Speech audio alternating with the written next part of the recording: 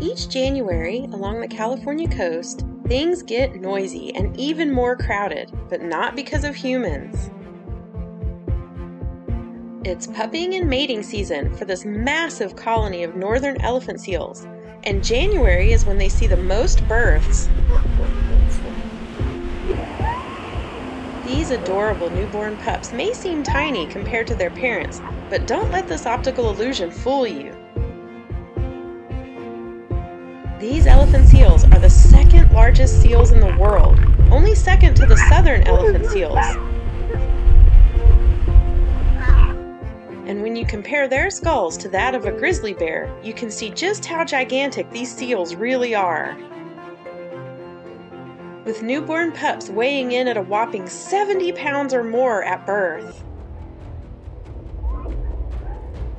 As adults, the ocean is a most treacherous place for the seals, with great white sharks and killer whales hunting them while they're feeding. But for the pups, it's life on the beach that is especially dangerous. With full-grown bulls weighing as much as a cargo van, one of the major challenges these little guys face is being crushed by these 5,000-pound behemoths. Here we have a careless bull charging through the colony, eager to mate. And the weight of this massive giant is so great that it squishes the milk out of this poor pup. The baby is struggling to get out from under the bull as his frantic mom shouts warnings.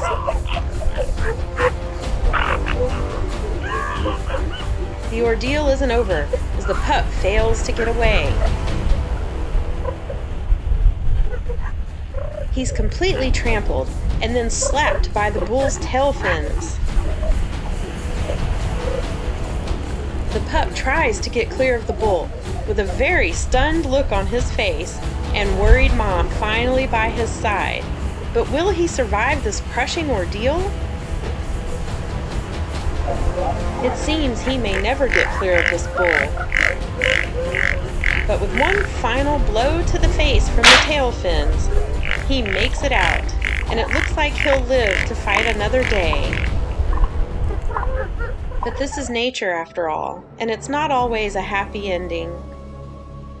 Sometimes these little pups just don't make it, and the scavenging seagulls don't waste any time. But danger on the beach isn't just from the bulls, it also comes from the mommas. As the beach becomes more and more crowded through the mating season, conflict between the females increases as they compete for precious mom-pup space. The mama seals can weigh up to 1,800 pounds, so being crushed by the females is a real concern now, too. As well as the danger of separation from the pup's own mother, which can lead to starvation if the abandoned pup can't find a surrogate to nurse from. But some very ambitious pups make the most of it.